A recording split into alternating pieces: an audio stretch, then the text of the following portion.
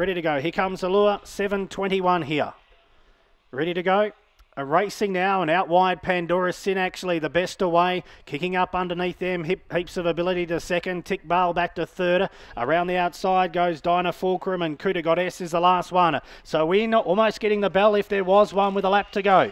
And the leader is Pandora's Sin, out by 3, but heaps of ability. It's closing in now, and they're halfway home here. It's only 2 away. Into third place, Tick Bale, and then came Dinah Fulcrum, and out of it is Kuta Goddess, about 13 off the leader. On the inside though, Pandora's Sin still kicking on strongly, leads by 3/4 of a length, heaps of ability to the outside, and Tick Bale stalking them on the home turner. Pandora's Sin in front, getting through Tick Bale out wide, heaps of ability over the top, heaps of ability. Grabbed the front the last 2 strides and has won by a half head over Pandora's Sin. Tick Bale back third, fourth in Dinah Fulcrum, Kuta Goddess the last one in. They've run 42.77 the time.